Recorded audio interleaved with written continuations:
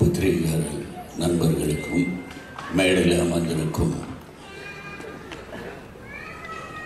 Producer association தலைவர் தானு அவர்களுக்கும் மரியாதைக்குரிய டிஆர் அண்ணன் அவர்களுக்கும் மற்றும் மேடையில் இருக்கிற அனைவருக்கும் என்னுடைய பணிவான வணக்கங்கள். இந்த படத்தில் நான் எப்படி சம்மந்தப்பட்டிருக்கேன்னு எல்லாத்துக்கும் ஒரு சின்ன ஆச்சரியம் இருக்கும். இந்த படம் நான் ஓவர்சீஸ் வாங்கி அதில் பாதி தொகை நான் தரேன்னா எனக்கு படம் பிடிச்சிச்சு. 10 நிமிஷம் நான் படத்தை பார்த்தேன், காட்டினார். அதுக்கப்புறம் ஒரு 1.5 மணி நேரம் என் கூட உட்காந்துட்டு இன்னைக்கு 1.5 வருஷம் ஆயிடுச்சு. ஒரு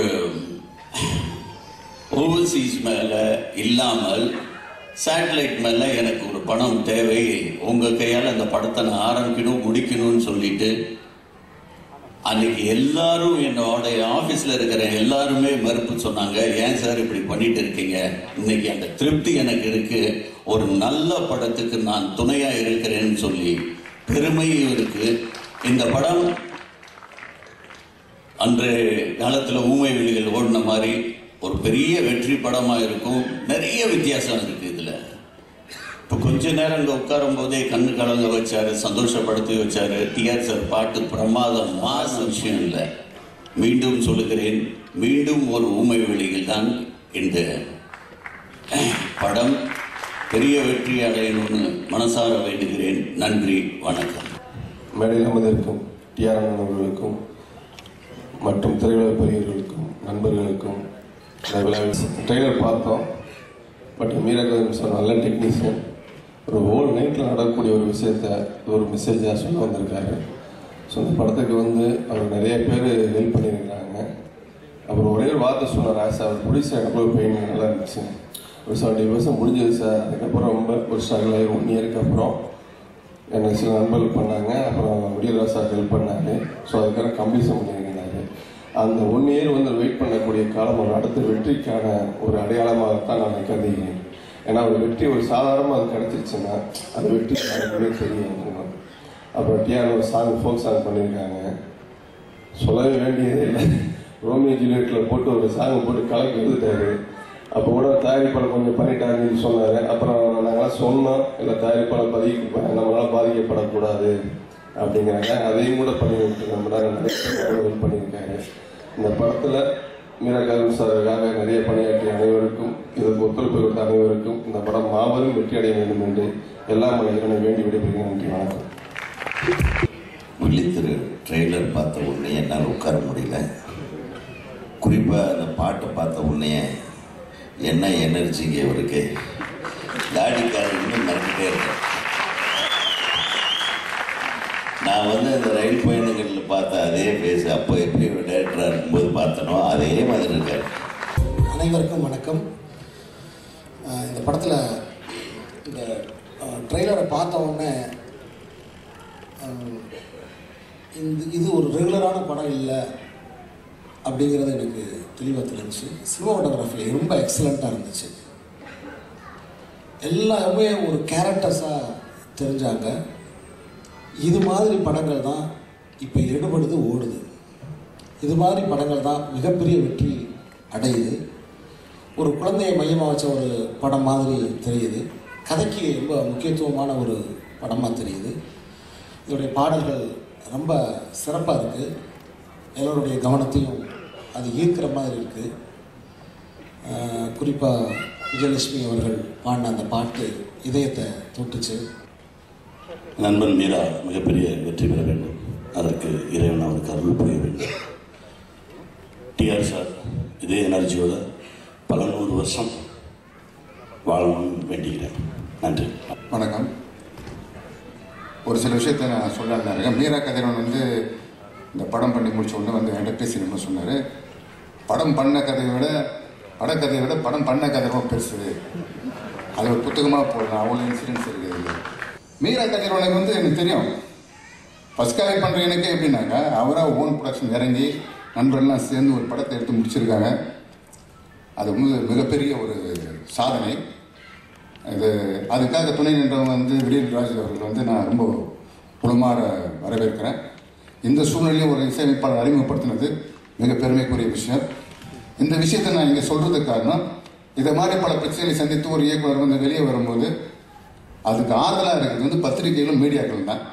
அவங்க எழுதுகிற ஒவ்வொரு துறை சிறு செய்தி கூட மீரா கதிரவனை உற்சாகப்படுத்தும். நீங்கள் செய்வீங்கன்றது நம்புகிறேன். நன்றி, வணக்கம். எல்லாருக்கும் வணக்கம். பொதுவாக ஃபைனான்சியர் வந்து படம் ரிலீஸுக்கு முன்னாடி தான் வருவாங்க. ஆனால் இங்கே இசை வெளியீட்டில் வந்திருக்காப்புல நம்ம வரமாட்டேன் சார். அதனால் இதுலேயே படம் வெட்டின்னு நிச்சயமாயிருச்சு. அப்போ எல்லாருக்கும் விடியல் வந்தால் தான் விழிப்பு வரும். இங்கே விழித்திருன்னு விடியல் ராஜ் கூட வந்துட்டார். மேடையில் இருக்கிற எல்லா பெரியவர்களுக்கும், திரைப்படத்தை சேர்ந்த எல்லா சாமான்களுக்கும் என்னுடைய நன்றிகள்.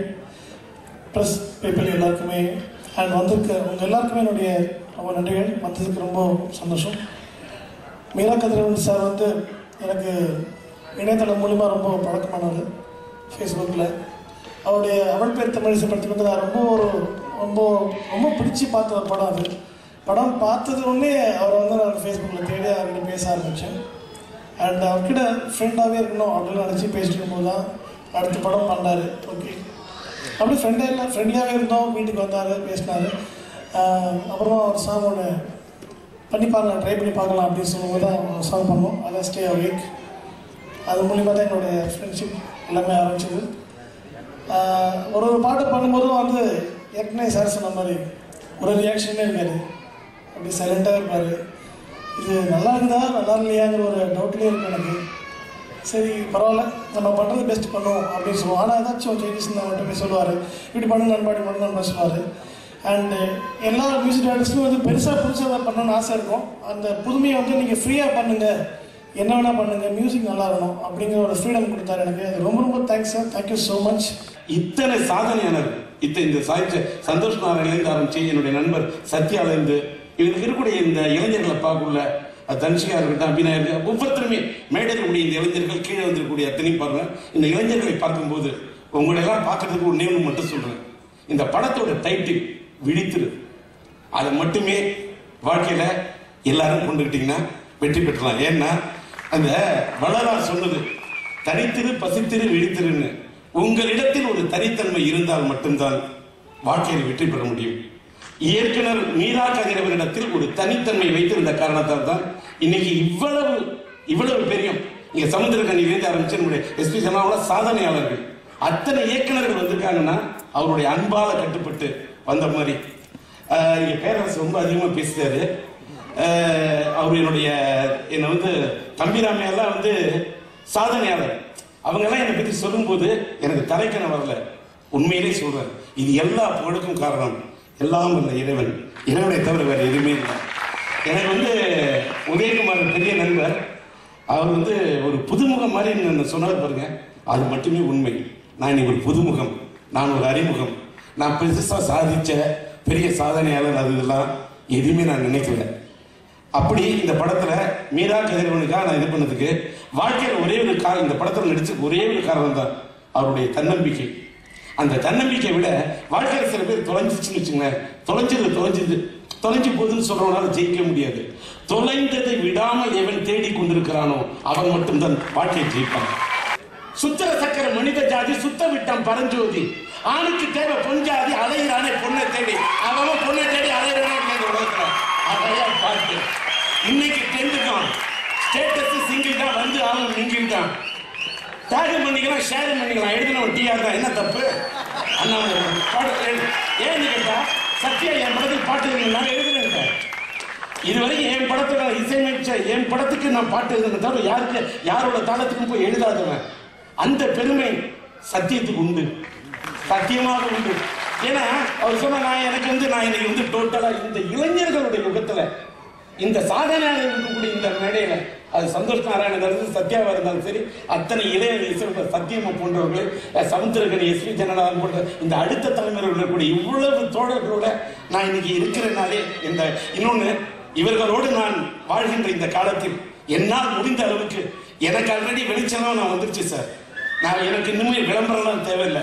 ஏதாவது என்கிட்ட இருந்து வெளிச்சம் இருந்தா, யாராவது இருள இருந்தா, அந்த இருள இருக்கிறவங்க இந்த வெளிச்சத்தை காட்டி அவங்கள ஏதாவது என்னால எப்படி ஒரு மெழுகுவர்த்தி அடுத்தவங்களுக்கு வெளிச்சம் இருக்கோ அது மாதிரி என்னால முடிஞ்ச அளவுக்கு அடுத்தவங்களுக்கு வெளிச்சத்தை தரணும் நினைக்கிறேன். அதுல ஏன் இதை சொல்றேன்னா, ஒரு நாள் இரவுல ஒரு படத்தை ஒரு கதையை சொல்ல முடியும்னு இருளை வெளிச்சம் தேடக்கூடிய அந்த இதயத்துக்காக நான் ஒரு சின்ன விளக்கா இருக்கணும். அந்த விளக்கா மட்டும்தான் நீங்க எழுதுறதை தவிர என்னுடைய அருமை பெருமை எல்லாமே எதை பத்தி நான் பேசுறேன். எல்லா புகழும் இறைவனுக்கே சேரும். நன்றி, வணக்கம். என்ன டைரக்டர் ஆக்கின மோசம் பேர் தனஞ்சயனுக்கு நான் எப்பவுமே நன்றி கடன் பட்டிருக்கிறேன்.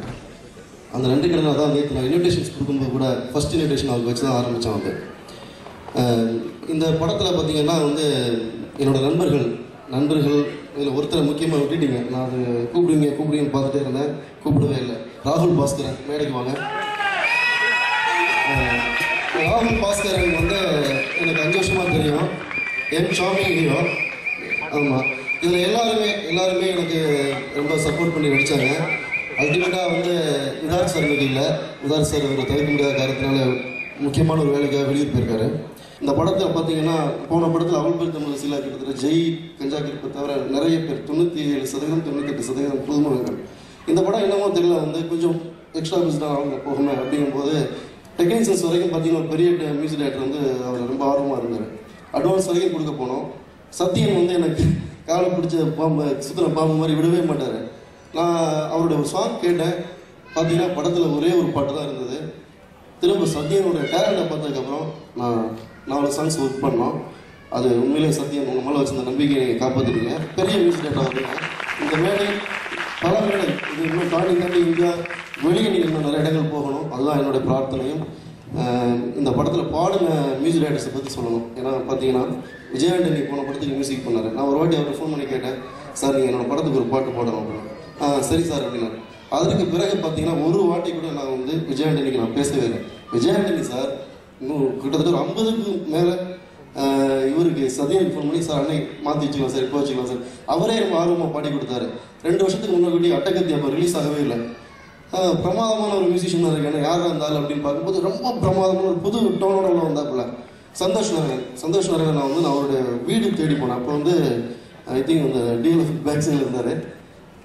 அந்த சந்தோஷ் அட்டகத்தி ரிலீஸ் ஆகிறதுக்கு முன்னாடி நான் பார்த்த சந்தோஷ் நாராயணன் வளர்ச்சியாக நீங்கள் பார்த்தீங்கன்னா எங்கேயோ போயிட்டாப்புல, அடுத்த ரஜினிகாந்த் படம் பண்ணுறாப்புல. ஆனால் நம்ம வெற்றியும் புகழும் பார்த்தீங்கன்னா அவங்களுக்கு தெரியாமல் ஒரு சோறை உங்களுக்கு சுற்றி கேட்டோம். நம்ம அந்த சோறை தாண்டி மக்களை போக முடியாது, மக்கள் அந்த சோறை தாண்டி நம்மகிட்ட வர முடியாது. ஆனால் சந்தோஷ் நாராயணன் பார்த்தீங்கன்னா நான் எப்படி அட்டகத்துக்கு முன்னாடி பார்த்தனோ அதே சந்தோஷ் நாராயணன் தான் இப்போவும் இருக்கிறாப்புல.